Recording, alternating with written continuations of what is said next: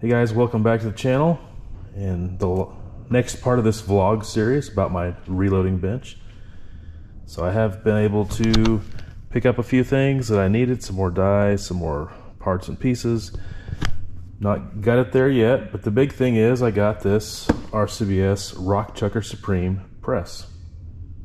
Now, if you remember, I had this press already, and it's a decent press. It is on the cheap side. I'm going to use it mainly as a universal decapping system. And got it already mounted up and everything. If you want to look at any of the other things regarding this bench,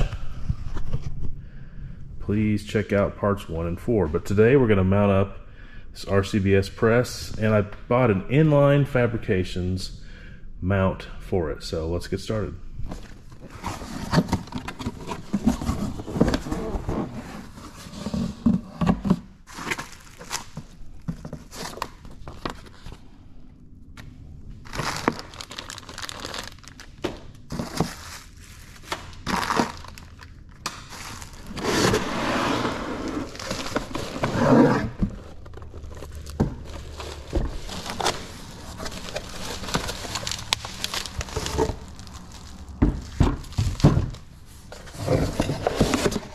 If you want to know why I'm not using this lightweight small Lee die for all the heavy stuff, look at the size of the Rock Chucker compared. It's much bigger, and trust me, it's much heavier.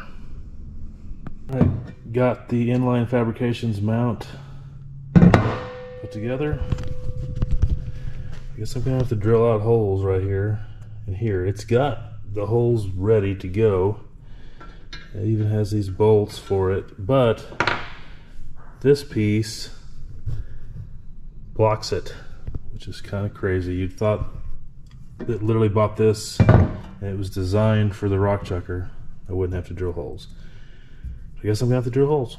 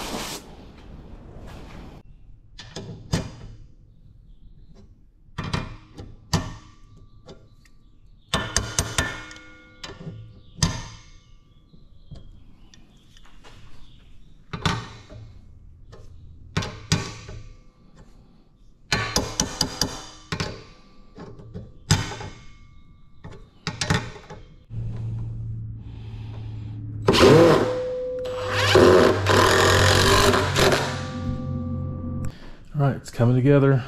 I got the Inline Fabrication mount with the Rock Chucker mounted on it. Got a few small things, got some calipers, a bullet puller, got a weight set for calibration.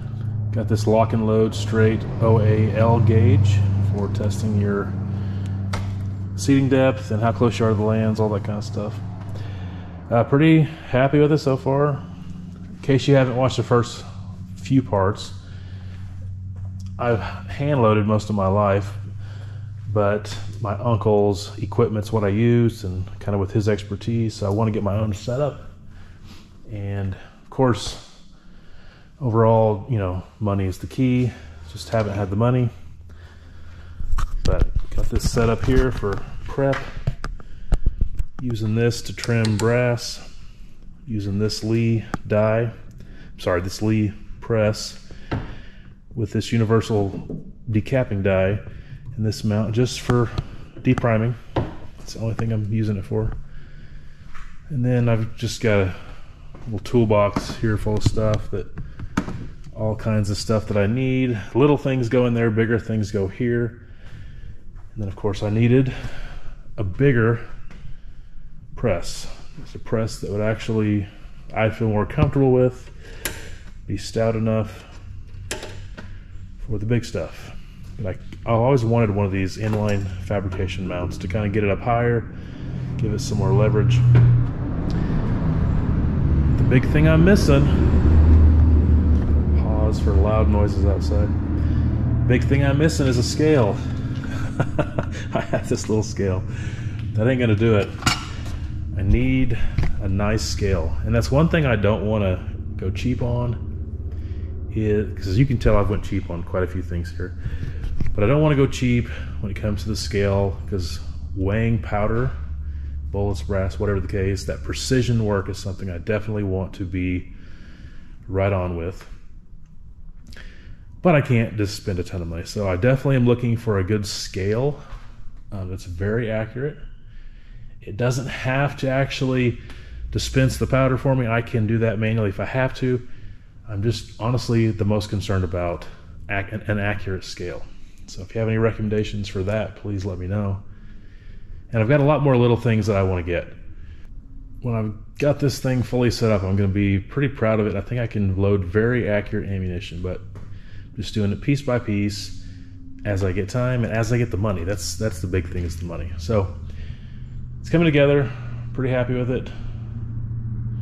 Thinking about putting a rack that my uncle killed up here of a nice buck kind of mounted up there.